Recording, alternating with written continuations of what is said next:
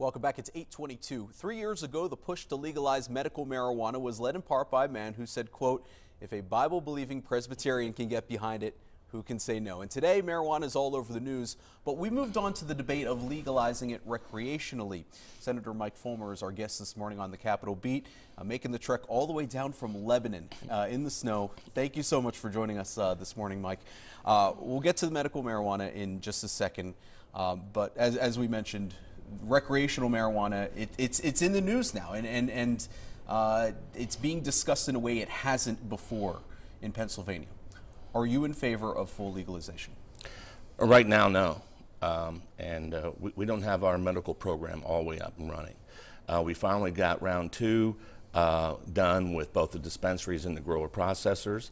There's other work that has to be done on our program with some unintended consequences that come along when something's a Schedule I drug on the federal level. And this is the Schedule I aspect of it. I mean, most people I've talked to about this have said, listen, as long as it's Schedule I, it's not going to happen. Is that the main thing that's separating this, if it goes Schedule II? Here's what we don't know, all right? We don't know exactly what is buzzed driving, what is driving under the impairment of marijuana. We can do nanograms based on blood work and things of that nature, but it's all different for individuals. And the other aspect of it is worked really hard to educate folks on the qualities of this plant for medicinal purposes. And my fear with this now talk so soon about legalization, we're now taking this poor plant from where we were trying to take it away from the Cheech and Chong, Fast Times at Ridgemont High type mentality, to where this actually has medicinal purposes.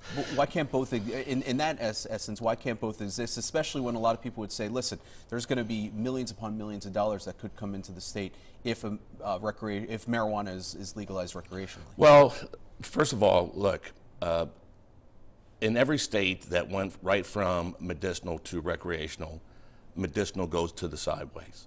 No one talks about it. I'm not saying there isn't any research done in those states. I just got back from Oregon. Well, I shouldn't say just got back, but right before Christmas I was out in Oregon. And one of the aspects of the real folks that are involved in using this plant as medicine, like about Pennsylvania, is that we're so focused on the medicinal side. So is your take then, let's get medical marijuana fully implemented before we start thinking about... Well, let's understand this. Look, we pushed really hard for medicinal because I believe patients' lives were at stake, children's lives were at stake, literally, and no one's lives is at stake on recreational. Okay, this is just about that. Let's fully understand this plan. Let's get the program up and running the way we intended it to be. As far as medical marijuana goes, 3 years into the program now, what still needs to be improved? Well, actually, we want to get Chapter 20 done. Which is the science side of it. By the way, Penn State just released their research that yes, cannabis does destroy cancer cells. That's out there, and which was great, and such. What we need to do is get Chapter 20 done. We need to get all the grower processors up and running, which they will be sometime by spring and summer of this year. We'll have all the dispensaries up and going, which will help with the pricing because there'll be more competition. I want to do a full 180 to an entirely different topic, and this was a big issue in the Senate last session, and that was redistricting. Mm-hmm. It fell kind of in the House before anything was done with it. How much of that is a focus for the Senate, for your state government committee going into this year? Well, we released Senate Bill 22, working with Senator Boscola. That's her bill. And we're going to be running it in committee, and we're moving forward with it, as it was passed by the Senate last year. Okay, without the judge. Okay, so the current incarnation of SB 22 does not have the judge's stuff. No. You're laughing. Why? Well, it created a problem. We might have. I don't know if the House would have picked up on it or not. But that did create a problem. How do you get the House to not, because the big holdup was the House had 500 amendments that they put in. How do you avoid that happening again once it goes over? Well, that's a good question. And we're going to push forward and see what happens. Last question I have for you deals with voting machines. Kind of falls in line with redistricting and voting and whatnot. But last week you questioned in a budget hearing why Pennsylvania needed new election voting machines. Why? Well, I wasn't quite. Look, there's not a judges of election in Pennsylvania that doesn't think that we need to go into new machines.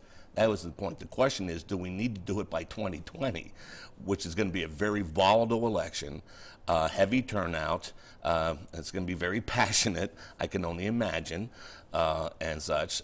And when you're trying to push in new machines, the fear of the judges of elections is that there could be problems, and and we don't need any problems in a very volatile election. Are there issues with Pennsylvania's voting machines today, No. real quick?